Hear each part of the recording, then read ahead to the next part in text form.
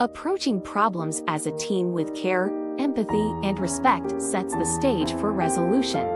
In our next segment, we'll discuss reflecting on relationships to strengthen bonds.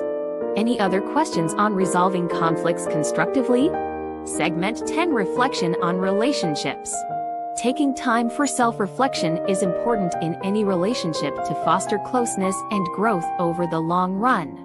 In this segment, let's discuss strategies to assess how well your needs are being met. Reflect on how you feel emotionally, physically, and mentally when with your partner. Do interactions leave you energized or drained?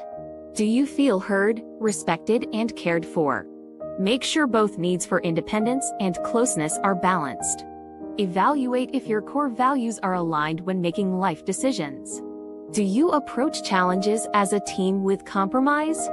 Compatibility strengthens when goals, priorities, and lifestyles mesh. Examine attachment patterns and communication styles from time to time. Are you able to be vulnerable without fear of rejection?